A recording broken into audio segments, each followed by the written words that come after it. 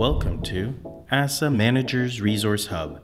This video will guide you through the login process, creating a desktop shortcut to Sharepoint, uploading documents, deleting documents, adding new document libraries and other apps, adding links to your apps on the left-hand navigation bar.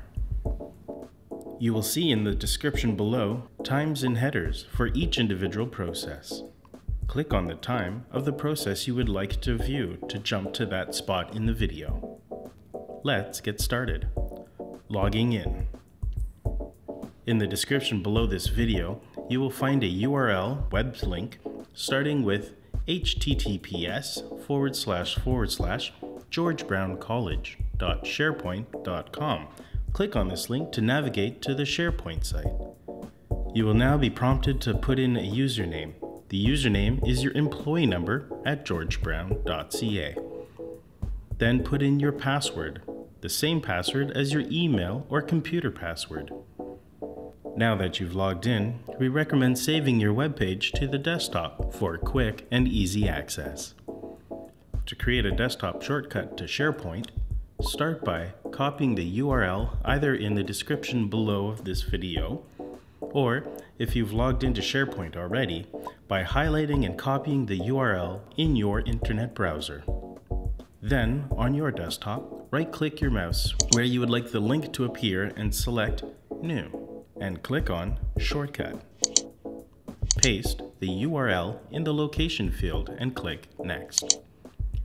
Now, create a name for your shortcut, like ASA Manager Sharepoint, and click on Finish. Your shortcut is now created. How to upload documents to Sharepoint. Once logged in, use either the left-hand navigation or the main launch bar. Click on the document library you wish to add documents to. Now select Upload to add documents from your computer, or New to create a new document online. When creating a new document, it will be synced to the document library you have selected as you work online. How to delete a document on Sharepoint. Using either the left-hand navigation or the main launch bar, find the document you wish to delete within the document library. Right-click the document name, and in the menu bar that appears directly below, click Delete and confirm deletion. Adding new document libraries and other apps. The most common types of apps that you will likely add are document libraries and lists.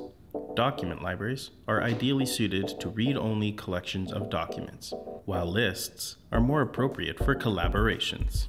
Let's get started.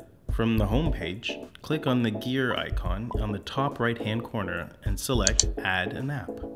Select the type of app you want to add from the list of apps. Once selected, give the new app a name and click Create.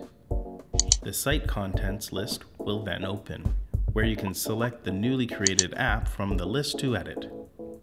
Let us look at adding links to your apps on the left-hand navigation bar.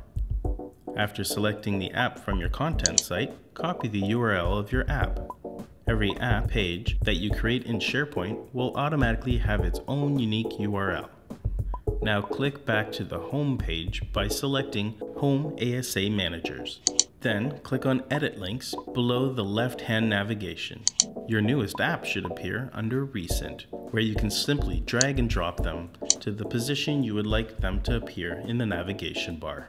If they do not appear, click on the Add Link button and paste the URL you had copied. Then drag and drop into position.